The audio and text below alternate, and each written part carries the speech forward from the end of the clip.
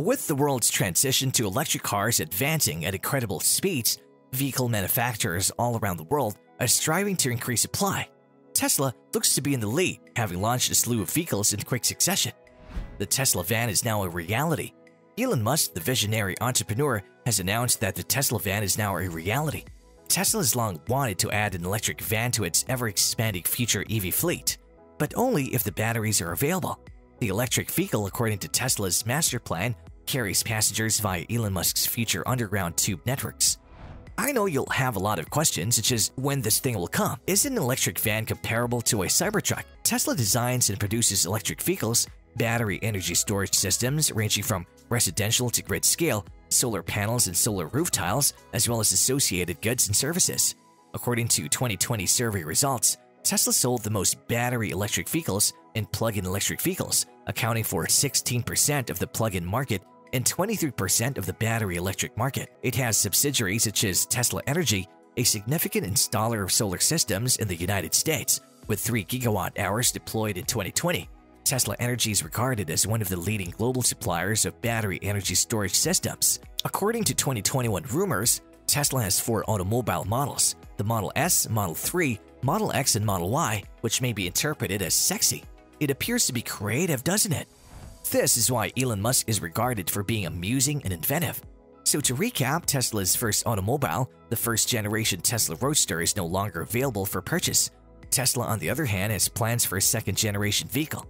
A Roadster, a semi-truck, and a pickup vehicle known as the Cybertruck. In 2015 and 2016, the Model S was the best-selling plug-in electric car in the world. By the end of 2017, it was the world's second best-selling plug-in electric car, with 200,000 units sold worldwide. What is the rationale behind the recent surge in interest in electric vehicles? It came following President Biden's intention to electrify the entire U.S. government vehicle fleet. The decision to obtain the automobiles from an American manufacturer was the primary basis for that statement. According to some reports, the Tesla van, dubbed the futuristic-looking vehicle, would arrive in 2026. Elon Musk confirmed this during Tesla's fourth quarter results call. Musk wants to avoid a minivan with a typical design. Therefore, the 2026 Tesla van might be influenced by a specific contentious truck. His primary goal is to maximize interior and cargo room, which may be possible because of the floor-mounted battery pack and longer wheelbase. Several reports have surfaced regarding the designs of the Tesla van, one of which was a new plan allowed by the San Bernardino County, California states, which would contain a 12-seat electric van. This was announced as part of a local transportation agency-approved proposal to pursue Elon Musk's Boring Company's build to build a new high-speed tunnel. However, no additional details regarding the Boring Company's electric vehicle were revealed. For its transportation system, the tunnel construction company was compelled to rely on existing Tesla vehicles.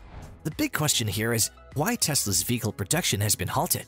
Musk was asked about Tesla developing an electric van in a meeting following the publication of Tesla's Q4 2020 earnings, following numerous recent announcements from other businesses into the manufacturing of EVs such as the GM Rivian and Ford. I think Tesla is going to make an electric van at some point, so the thing to bear in mind is that there is fundamentally a constraint on battery cell output. If one is not involved in manufacturing, it's really hard to appreciate just how hard the scale of production is. It's the hardest thing in the world.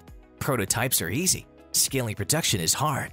As a result, battery availability is essentially the limiting issue in bringing electric vans and other vehicles to the market, said Musk. Although Tesla is working with its production facilities to boost the number of accessible cells, Musk seemed adamant that Tesla intends to get as many battery cell supplies from other manufacturers as possible. This year, Tesla plans to reach 10 gigawatt-hours of production capacity at their 4680 cell pilot plant in Fremont, and by the end of next year, they expect to have deployed 100 gigawatt-hours of production capacity in Berlin and Texas. Musk discussed 2 additional categories that Tesla is trying to electrify in Tesla Master Plan Part 2. In addition to consumer vehicles, there are 2 other types of electric vehicle needed: heavy-duty trucks and high-passenger density urban transport. Both are in the early stages of development at Tesla and should be ready for unveiling next year. We believe the Tesla Semi will deliver a substantial reduction in the cost of cargo transport while increasing safety and making it fun to operate. While speaking with Joe Rogan, the CEO stated that, given the architecture of the van, it may be beneficial to outfit it with solar panels. Equipping any of Tesla's current available vehicles with solar panels would significantly increase the cost of the vehicle while providing little value to consumers who would pay extra for the option, according to the company. The problem is that the majority of passenger vehicles don't have enough surface area or are not driven in the appropriate environment to enable the installation of solar panels or economically viable solution for an increased driving range.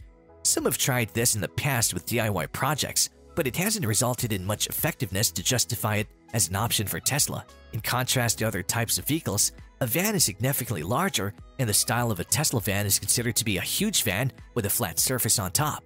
An electric vehicle equipped with solar panels may be practical and helpful because of the greater space that could be conveniently accommodating the solar panels. Musk also said, "Now a van, because you have a big flat area, that's actually where solar could start to make a little more sense. Because you have a lot of areas. You could also have maybe a roof where it's solar, and then when it's stationary, the roof goes out and provides shade, and maybe triples your area or something like that. Now you triple the area and you have a big flat surface, you could maybe start charging enough where you start getting like 30 miles a day." The cost of the vehicle is another important factor to take into consideration as well. Elon Musk stated that the battery itself costs 60 to 70% of the total car cost.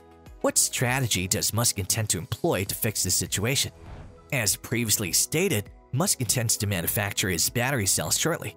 Instead of utilizing regular lithium-ion batteries, the business plans to build its lithium-ion mine and a tablet battery to replace the typical battery cell in the future. These cells make use of a cobalt, which is restricted, scarce, and expensive resource that adds to the high cost of electric cars. To address the lack of batteries, he would attempt to use lithium iron phosphate technology, which would be more energy efficient than cobalt. In comparison to conventional batteries, lithium iron phosphate would deliver 6 times the power and require around 350 fewer components. If it's successful, it'll help to alleviate the current market scarcity of batteries for electric cars. While growing Tesla's battery output may be beneficial, Musk has stated that the company would continue to purchase all of the battery cells it can from other manufacturers in the meantime. As a result of these better techniques, Tesla is working hard to complete its ambitious mission. Be sure to press the bell icon, subscribe to our channel so you don't miss out on the latest Tesla news. By doing so, we may expect that Tesla will be able to manufacture the battery cells that they require, which is the only thing standing in the way of the production of their next projects. Tesla already has a strong product lineup that has had a significant influence on the public. So that's everything we have to say about the upcoming Tesla van launch, and we hope we have answered almost all of your questions about it. What do you think of Elon Musk's ideas and the Tesla van that he has built? Please share your thoughts in the comment section below.